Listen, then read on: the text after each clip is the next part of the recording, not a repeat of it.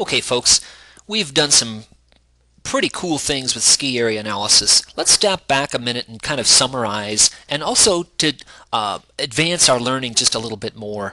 What we did in that last segment was we figured out how many ski areas were near Denver. You could do the same thing, of course, for how many ski areas are near Fort Collins, Colorado Springs, Grand Junction, and any other city. We also talked about doing the same thing for how many ski areas are near I-70. Near being 10 miles from I-70, 20 miles from I-70. You have the power with GIS. You set the criteria.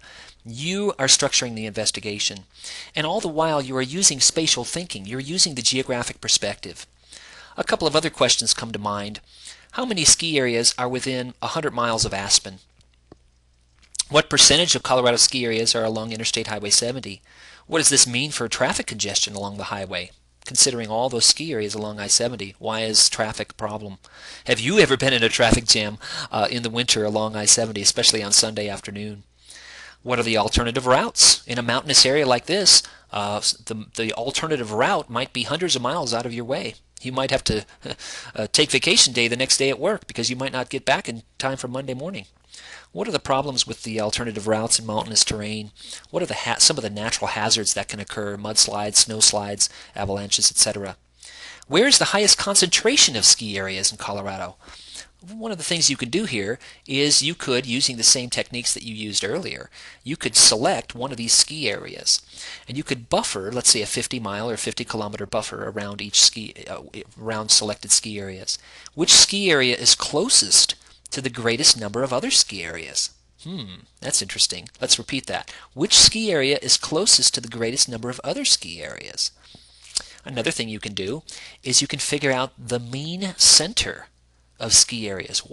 At what point would all the other ski areas sort of balance? If I had a point that was like a pencil point, and all the other ski areas were a sheet of paper that's balancing on this pencil point, at what point would that be? Where would that point be located? Would it be close to this sort of cluster of ski areas where we've been looking at? Keystone, Arapahoe Basin, Breckenridge? Or would it be a little bit farther down to the southwest because, as we pointed out before, as you saw for yourself, we've got Wolf Creek down there and Powderhorn way out to the west.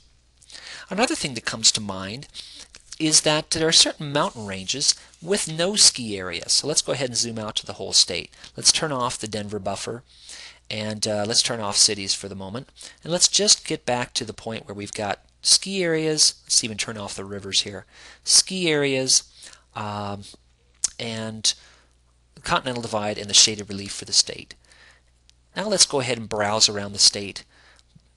I can see that there's a wonderful ski area up here in the north central part of the state called Steamboat Ski Area. And it is a very large ski area.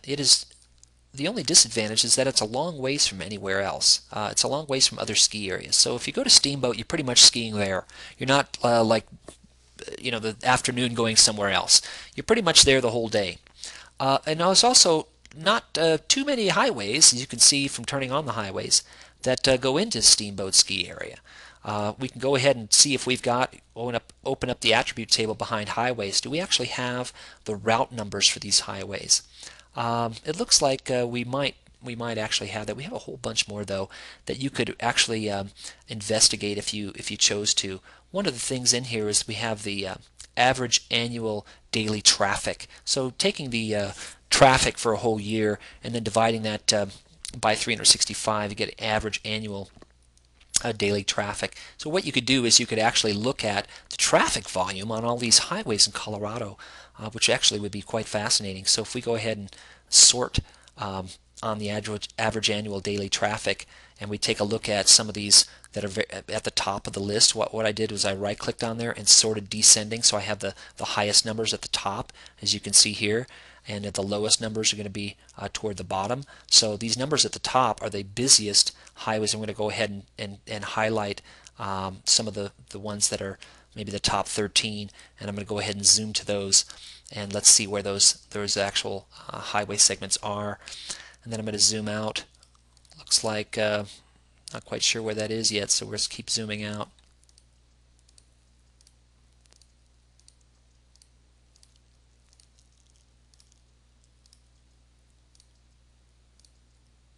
And ask the students, what is your hypothesis on the on where this highway is going to be located. It turns out that it's very close to one of the most notorious, probably the most notorious intersections in the state of Colorado, which is the Mousetrap right here where I have my mouse pointing. Ha, mouse pointing at the Mousetrap. Ho, ho, ho. Oh boy. Anyway, moving on. That is the Mousetrap. And that is where I-70 and I-25, Interstate 70 and Interstate 25 intersect. So it's no surprise that the average annual daily traffic on this segment of Interstate 25 south of the Mousetrap, which actually goes through central Denver here, let's go ahead and turn on the cities, that goes through central Denver, is the busiest in terms of the highway. So let's go ahead and look at what was the figure for the average annual daily traffic. Where was that? Here it is. 314,000 cars or vehicles per day, ranging from that down to 311,000, but quite a bit, right? Quite a bit. But anyway, fascinating. What you could do is you could change the symbology for the highways. So let's go ahead and do that. I double-clicked on the highways layer. Now I'm going to go to the symbology tab in the properties for highways, okay? And I don't want the same symbol for every one of those. What I want is, I want quantities, okay? And I want graduated symbols. In other words, I want a thicker line for a busier highway. I want a thinner line for a less busy highway, okay? So I want quantities, graduated symbols. And what field do I want? Remember I said we looked at average annual daily traffic, which is right here, AADT. Okay, it's just telling me there's a bunch of records in here. We know that. Now we've got a default set of symbols there. If you don't want that, if you want to change the colors or whatever to whatever you want, that's fine. I'm going to bump up my maximum size. I'm going to change my minimum to 1. I'm going to bump up my maximum to, let's try 8. See what that looks like. Okay, so my less traveled roads are going to be a thinner line. My more frequently traveled roads are going to be a thicker line. And let's just say OK there and see how that goes. OK, so now we're still in Denver. I'm going to go ahead and turn off the shaded relief for the moment. All right, so there's my highlighted road, still highlighted. These roads around Denver, as no surprise, I still have Denver selected, so that's why I've got a yellow symbol out there. But that's no surprise. Let's go ahead and turn on the labels again for cities. So right-click on cities and turn on labels. All right, so what I see here is that Interstate 25 from Denver to Fort Collins, for example, a very busy highway. It's a thick line. US 36 from Denver to Boulder. A lot of these highways in Denver, thick lines, right? So let's go ahead and pan out to the west here along Interstate 70. As you can see, that is it's fairly well traveled, right? As opposed to some of these other roads.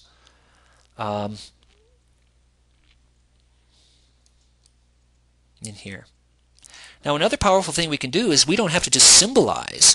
We can actually label the highways based on their traffic. So let's go ahead and do that. If you want to label the highways based on their traffic, let's go ahead and right-click on highways. Let's go ahead and go to properties. Okay, we've just been hanging out in the symbology tab. Let's go over to the labels tab. Okay, so right there is the labels tab, and I want to label the feature not based on the route number, but I want to actually label it based on the AADT. Okay, my text symbol is going to be this. I think I'll leave it like that. If you don't like that, you can change it.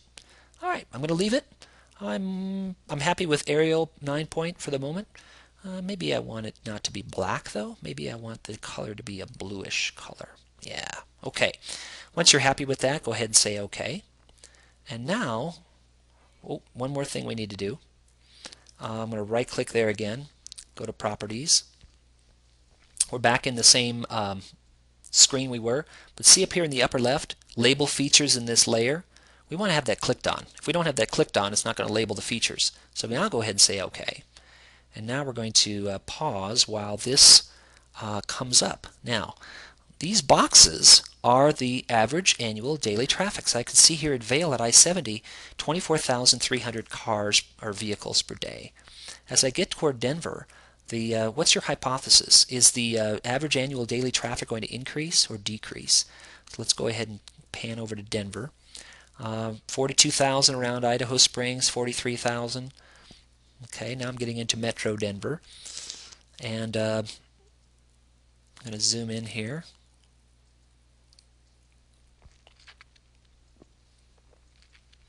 And I'm seeing now in the hundreds of thousands. What's your hypothesis as we go east out of Metro Denver along Interstate 70? Now we're not talking about skier traffic, and notice how it markedly drops off. We've got 12,000 out here, 10,000.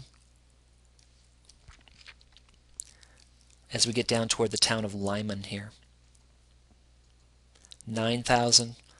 Let's get out toward the Kansas line, up around 11,000, 10,000.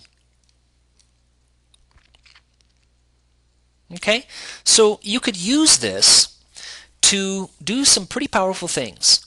What we've done in this segment is we've explored the traffic counts along highways and talked about why would a person wanting to locate a ski area locate it near a place that's heavily trafficked.